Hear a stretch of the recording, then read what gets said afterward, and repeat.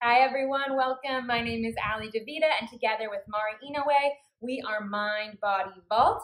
If you are new here, perhaps you came over from the FEI blog on the January Wellness Program, or else just go ahead and introduce yourself in the comments. We'd love to hear what brought you here. We're super excited to have you join us. We're gonna get right into today's exercise, working on coordination. So we're gonna take it straight to the ground, coming onto hands and knees, hands underneath those shoulders. And we're gonna reach out with the right leg, stabilize through the right hand, left knee, and reach that left arm out. Inhaling here. You're gonna exhale to bring elbow to knee. Inhale to reach, and then switch sides. So inhale, reaching.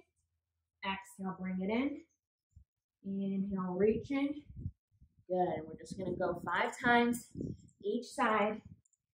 And to really make sure that you're engaging through the core, almost think, what muscles would you have to turn on if you're trying to lift that bottom knee off of the mat? So most likely it's not going to lift, because that would take a lot as you balance. But what would it take to really engage and wrap the muscles around that area? Not sure if you all can hear those turkeys we've got here out at the barn today. You know it's gonna be some kind of day when you've got the turkeys out. Last time, each side, breathing in and out. Awesome, we're gonna stay down on our hands and knees for this next one if you need to shake it out, or else we're gonna get right into it. Now we are gonna lift our knees to hover. Both knees lifted off the ground, and you're gonna kick opposite leg out to the side, okay? So as you turn, you're coordinating those efforts. Every time that we cross the body with our limbs, so arms and legs moving across that midline, you're really helping to activate the part of the brain that helps with coordination. So it's our proprioception that's getting turned on when we work on these coordinated efforts, the awareness of our body and space. And it can actually be, if you're having a stressed out day, we've got 3 more each side, doing an exercise where you're crossing the midline can help to perhaps alleviate a bit of tension and anxiety in your brain. One more. Kick it out. Awesome. All right. Give yourself some room here because we're going to be moving forward and back. Take a little break. We're going to do bear crawl. So let's get right into it. This is our movement for the day. Give it your all. So starting in a similar stance with those knees lifted, we're going to go opposite arm, opposite leg, moving, and really try to coordinate so you're precise here, right? We expect precision and grace from our horses, right? So really getting in this bear crawl, hand and foot, to really land at the same time as you crawl. All right, let's go for 3. 2 steps forward, 2 steps back. Stay low and bent in those arms, feeling it in the core, feeling it in the quads, maybe in the arms. Last step back. Awesome. All right, go ahead and shake that up. Okay, this next exercise, I'm gonna give you a demonstration first, so you can feel free to grab a drink of water and just watch me for this first one. Starting with a big step back of that left leg, hands to heart center. Take an inhale. As you exhale, look and turn to the right. Level 1. Level 2, you're going to go ahead and hook that opposite elbow for your twisted crescent lunge. You're going to inhale, come to standing.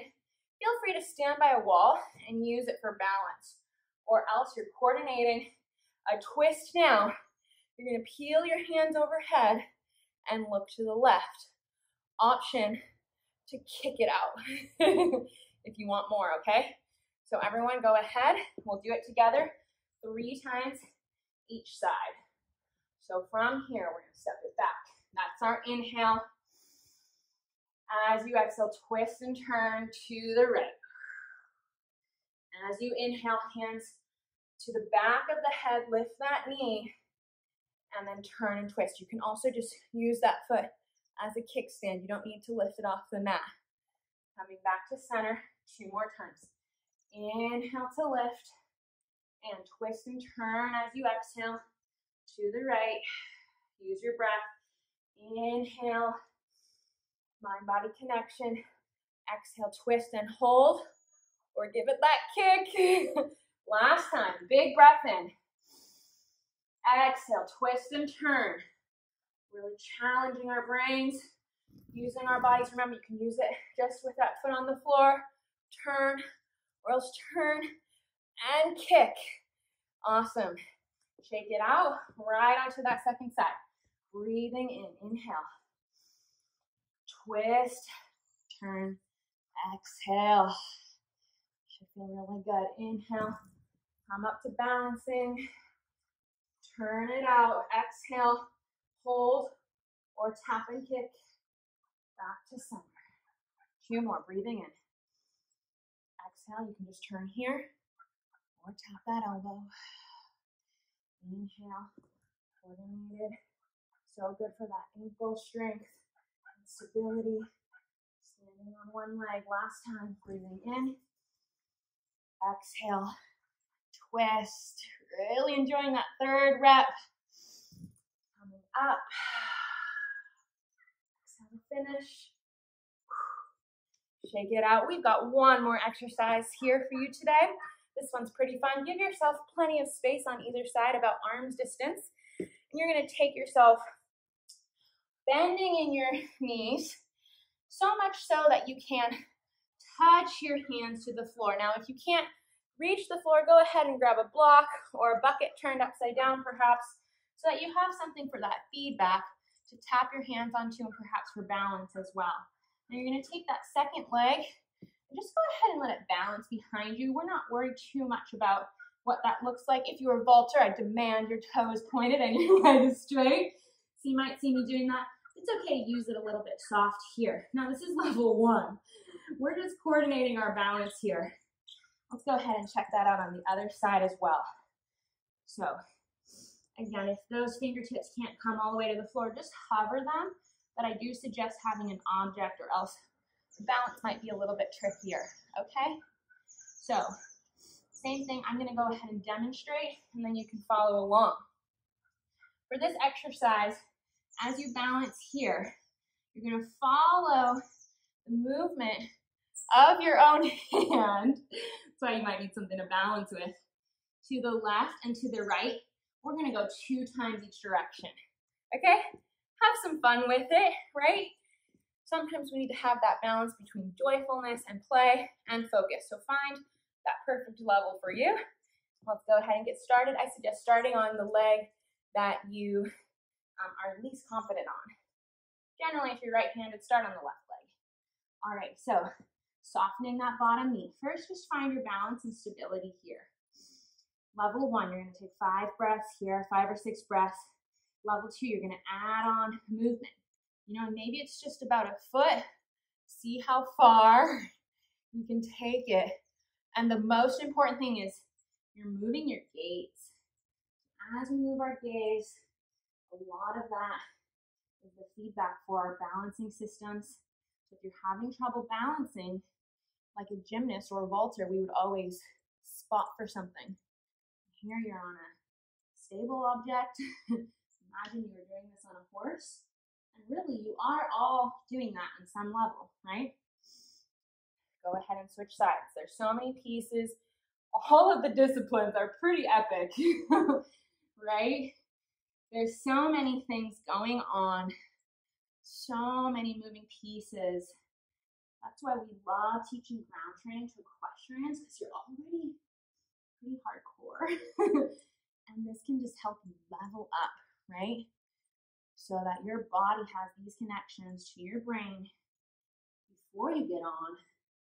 And then really you're just working on that connection and training for the horse, the partnership together. Last time here. Good. Go ahead and shake it on out. We would highly recommend that you would follow this up with a cool down. So go ahead, we have a cool down stretch out video available for you all on our channel. Thank you so much for joining us. Feel free to repeat this entire workout, this entire video, another time or even 3 times in a row.